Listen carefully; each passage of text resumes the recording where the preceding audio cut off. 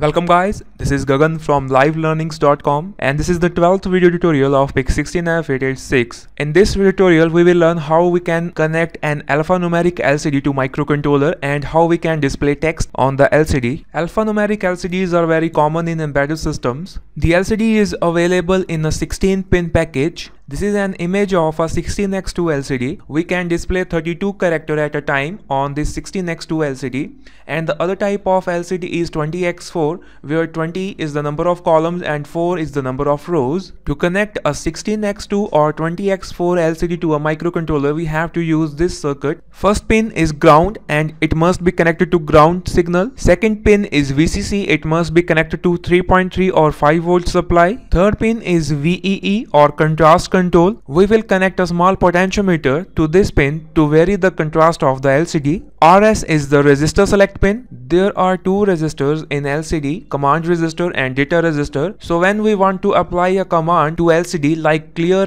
display, shift the cursor, blink the display, etc. So we will select the command resistor by making this RS pin low, and if we want to display a data, we have to make this RS pin high. The fifth pin is read and write bar, so we have to write to the LCD, that's why we have to connect this pin to ground. Sixth pin is the enable pin. Whenever we want to write the data to LCD, we have to provide a high to low signal on this enable pin. Pin number 7 to pin number 14 are 8 data pins. We can connect this LCD to a microcontroller with 8 data lines or with 4 data lines. In 8-bit mode, we will use all the data pins from D0 to D7, and in 4-bit mode, we will use only higher 4 bits from D4 to D7. And the LCD library of MikroC compiler is also for 4-bit mode. Pin number 15 is LED positive, connected to a 5 volt supply. The pin number 16 is LED negative and connected to the ground of the circuit. For simulation purpose, you can connect the LCD to a microcontroller in this way. We don't need to connect the VDD pin and VEE pin in simulation. To add the LCD module into device list,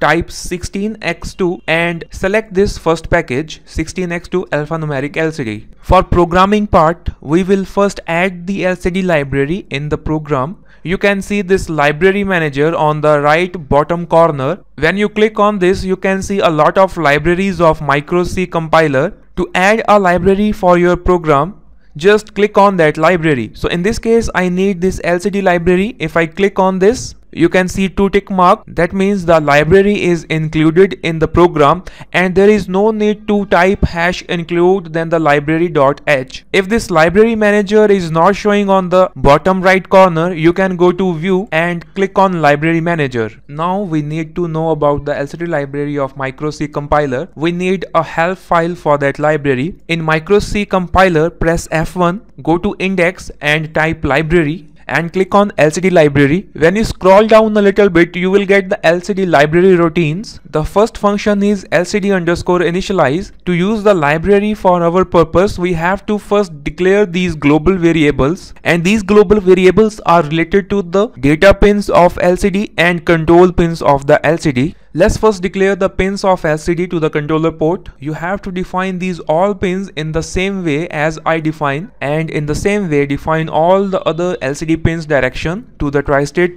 resistor. You can see one example in the LCD library help how they define the LCD library pins to the port of microcontroller. The very first function of the LCD library is LCD_initialize, and this will be the first function call in our program. If we are not using this function, the LCD library will not get initialized and we can't use the LCD to display any character or data. So before using any other function of LCD in our program, we have to use this LCD initialize function. So next I want to discuss the LCD command functions.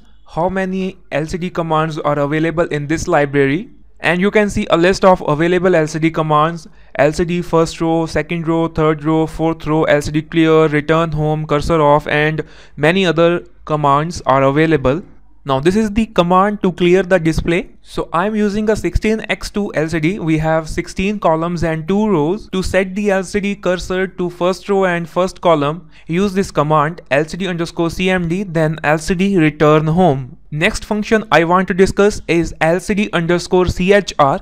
This function is used to display a single character on a specific location on LCD. To use this function, we have to provide the row location, column location, and the character data which you want to display. So this is an ASCII table. If you want to display A, you can see what is the hex code. It is 0x41. So let's type 0x41 for LCD character function. So in this simple way, we can display a character A on LCD with row location 1 and column location 5. Let's see what is the output of simulation. The character A is displayed and a cursor is blinking after that. So I don't want to display this cursor. For that, I have to apply a command to turn off the cursor. To turn off the cursor, use this command LCD_CMD, then LCD cursor off. You can see there is no cursor blinking after the character A. Now instead of using this hex value to display a character A, I can write the character A in between single quote, so it will be easy to understand that what we are displaying on the LCD. So to display a string of character, we have to use another function which is LCD_out. The first parameter of this function is the row location. The second parameter of this function is the column location. And